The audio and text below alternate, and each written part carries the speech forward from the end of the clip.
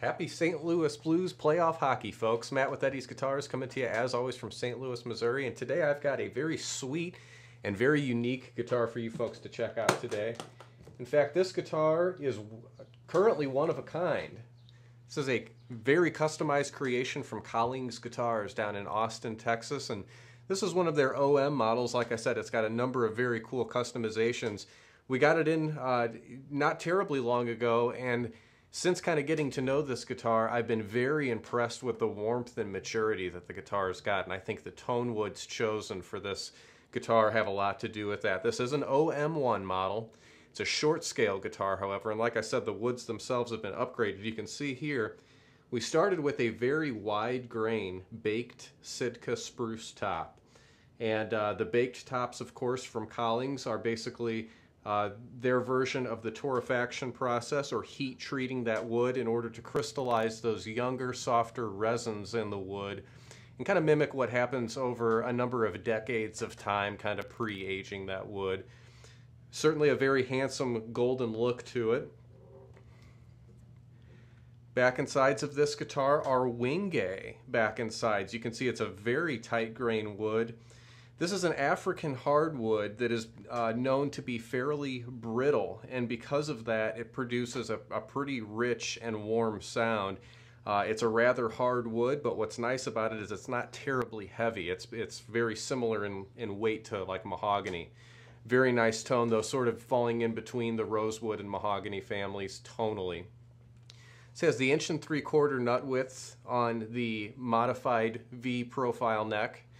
We have an ebony head cap veneer here with, of course, the Collings inlay with nickel Waverly tuning machines and ebony buttons on those tuning machines. Very, very cleanly tying together with the fingerboard and the 2 3/16 spacing ebony pyramid bridge down here on the body. We also upgraded the braces of this guitar with the stiffer, lighter Adirondack braces, so that's going to give you a little bit more of that immediate response when you're finger picking it, but also give you a little bit more in the headroom department when you go to strum this guitar. So yet again, a very versatile OM size guitar. Let's go take a listen to this one. It is very impressive.